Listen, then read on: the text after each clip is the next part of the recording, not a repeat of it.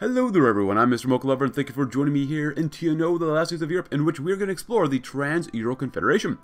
A ragtag assortment of former involuntarily unpaid people, partisans, Euroleague and NKVD survivors, Zataus mercenaries, and soldiers from Sverdlovsk. They formed a civilian-led confederation focused around the two cities of Perm and Zataus, representing the western and eastern side of the Urals respectively. They will establish a stronghold, a neutral ground at Mount Yamantau, where Taboritsky once stood and thought himself unassailable.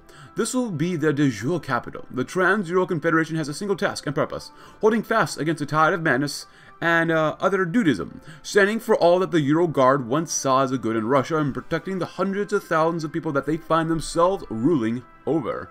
Oh boy. And we are led by a certain Hoi4 Mamsurov, so if you'd like to read about him, please go right ahead. But it looks like he's a little bit depressed. But the Confederation, once again the foundation of a nation, would have been met with fanfare, excitement, and the hope from its populace within the cities of Perm and Zataus. And all the outlying towns and villages, however, there was only silence. It was a melancholy silence, one that had been born of the tale of the mad regent's regime. Where once the people of these lands had held hope within their hearts, now there was nothing but a silent resolve. In the small town of Mezgore, Hoi4 Mamsurov stood before a small crowd of the former Ural Guard, the NKVD, and the 3rd Army soldiers, along with many natives of the region around Mount Yamantau. He was here to be sworn in as the first president of the newly formed Trans-Ural Confederation. To his left, his adjutant gave him a thumbs up. Within the lands under the tentative control of the Confederation, the masses huddled around old radios to hear their leader's speech. The old soldier steadied himself before beginning his speech. I've never been one for speeches, so I'll try to keep this brief. It has only been a few scant months since the unification of Russia under the boot of the Mad Regent. Yet in that time his dogs have brought untold ruin to the peoples of Russia. Thousands slaughtered in this mad quest for a dead child. Now he is dead and the long road to recovery has begun. I stand here today not simply as your leader, no. I stand here as merely a man, chosen to lead you through the night and into a better dawn. He stopped there and weighed his next words carefully. When he spoke next, he swore an oath before God and the people of the Confederation that unknowingly mirrored one made by the founder of the Euroleague years before him. He pledged an oath of servitude to the people and spoke with passion in his heart that he would fight to his dying breath to protect them. This oath would be sworn by every one of his successors until the day finally came for the Confederation to end, for better or for worse, to serve Russia. And we have the national spirits, Salted Earth, nice and salted, and Memories of Heroism, which is pretty good, plus 15% attack and defense and division recovery rate. That is pretty darn nice, if I do say so myself. In his wake, few noticed, when the small group departed the Confederation's borders, there was, after all, no shortage of refugees amidst the chaos of the region's fall. But these men were not mere refugees, they had a purpose, a goal, one driven by faith and gratitude for and towards one whom they all considered the greatest man any ever met, and that man was Yanis Mendrix. To him, all of them, whether Balt or Polo or any other, had been first and foremost a victim of the Soviet state's infamous gulags. They all remembered well the hardship, the senseless violence, the deprivation, and above all, the hopelessness felt when shackled within them. In the fall of the state to the Germans, however, they had gained their freedom. Something they, at this point, and a little better than animals themselves, had little use for. They all knew how close they had been to the edge, until Mendrix had shown them a better way, shown them that they could cooperate and fight to protect God's children, and in doing so save themselves from darkness. Through their years fighting the Ural League, they had all seen ample evidence of that darkness. Indeed, even so, none of them had been prepared for the horror that was Taboritsky's Russia, but using the principles Mendrix had imparted on them, they all had survived by helping and fighting for each other. But they had needed a mission, a purpose, and they had found it. They intended to travel to Rome. It would be a long and difficult journey through inhospitable terrain and dangerously unstable statelets across the ideological spectrum, but they would do it or die trying, for they all knew, in their heart of hearts, that Mendrix was truly a saint. It only needed to be made official.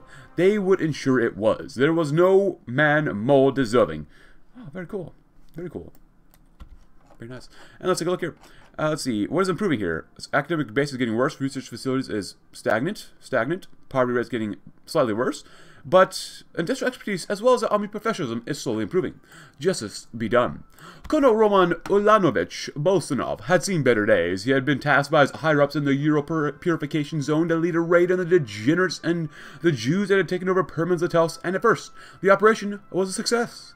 The village they descended on had no idea what had hit them. However, they were surrounded and picked off by the dude Ural Guardsmen, and some remnant of Batov's lot. Now he sat beaten and bruised by his captors, as some mongrel who Ho read off a list of his so-called crimes. Haji Umar Mamsurov presided over the first of many trials that would set an important precedent for the future of the Confederation.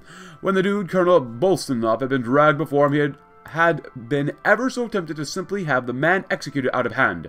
He had been personally responsible for the deaths of thousands of Russian citizens since he joined the Shtumoviki, and the Mamsurov would have liked nothing more than to put a bullet into him himself. But that wasn't the right course of action, and so he authorized military trials for Bolsonov and those of his men that survived the fighting outside Perm. Of course, for all that this was a legitimate trial, the verdict was never questioned. Roman Ulyanovich Bolsonov, you have been brought before this tribunal to answer for your crimes against the people of Russia.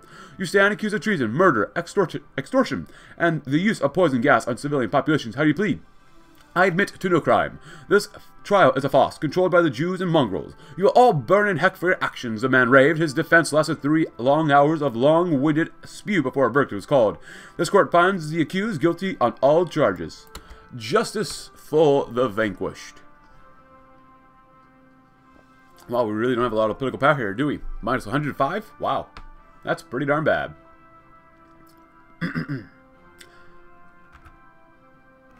For a higher call zone. Bring him to me, said Mamsurov. The aide led him through the station halls, past the gawking officers and recruits, into the quiet room used normally for interrogations. Today it served a different purpose, a welcoming room for esteemed guests. The door closed behind Mamsurov, and he regarded the weathered figure who once owned this land like it was his mansion. Mikhail Kalashnikov, Mamsurov began, and the man warily raised his head in the acknowledgement. Kalashnikov was not as Mamsurov had seen in so many reels of footage, so many pictures of parades and factories. To say he'd lost weight was an understatement. His cheekbones jutted from his face, highlighting his sunken eyes, and his winter jacket loosely hung from his hunched form. A scar dragged itself across his cheek, trailing off at his jawline, making Mamsurov wince on instinct. I wish we could have met under better circumstances. I do too, comrade. Kalashnikov's voice was low and quiet, and a silence hung in the air as both men considered their next words. I suppose this is not just a friendly meeting? I'm afraid not. Mamsurov pulled an envelope from his pocket. Our engineers could use training. From a designer with your level of skill. Lord knows we need the weaponry. We're the madmen we call our neighbors. Payment will be... Payment? Kalashnikov looked up with the most force Mamsurov had seen out of the man so far. You think I still care about payment? Look at me. Look at my... He raised his right hand, showing the stumps of what were once fingers. I'm old. I'm dying. I couldn't give less of a crap about payment. The least I can do is teach those to come after me how to build a rifle. He paused, taking a deep breath, rattling breath. And god darn it, they're going to have the best rifle man's ever made if I have anything to do with it. Even the merchant pulls his greed aside in these times. And of course, we have 100% authoritarian democracy, which is pretty power consolidated.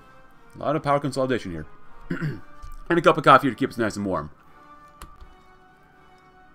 My friends, here's to you. The last 20 years of Yasha Korolov's life has been nothing more than an excruciating, humbling experience for what was once a simple, no-life bandit consigned to back-breaking work in a gulag. Mendrix and the other soldiers took him in, a no-life thief, and shaped him into a man with something to live for, something to protect. The Yasha of old wouldn't ever sacrifice anything for anyone, but Yasha remembers vividly and proudly the memories of hastily assembling sandbags on an abandoned house, the faint memories of Delvango's pillages, cars roaring in the distance. Success was hard on and almost made up of the loss of part of his ear to a stray shot that day. Then the Darnable regent, hidden his twisted corpse of an empire, came. They've tried their best, they really, really did. Yasha pushes his wheelchair, one of the wheels slightly rusty and harder to push than the other, and one of the tires clearly empty, and yet was nothing short of a commodity around these parts. Half of his face was permanently paralyzed, making it fairly awkward to breathe with only one active nostril. His legs are gone, replaced by wooden pegs and burns across his body. Yasha looks much older than 40-odd-year veteran that has any right to be.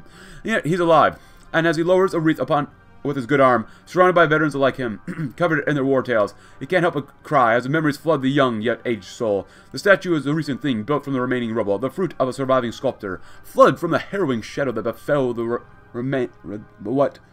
my apologies. Surviving sculptor fled from the harrowing shadow that befell what remained of his home in Sverdlovsk, depict a man he never met, but heard tales from other veterans, and came to admire as much as did Mendrix himself. Pavel Batov, creating a dying Euro god soldier, a scene he came to see so many times. With immense effort, He did one shaky salute to the patriot he never met, but felt he knew for ages. Your agony is our triumph. But if you enjoyed today's episode as we look at the Trans-Ural Confederation, please leave a like, subscribe if you're new, check out my Discord link in the description below, and I'll see you tomorrow in another video. Thanks for watching. Have a great rest of your day.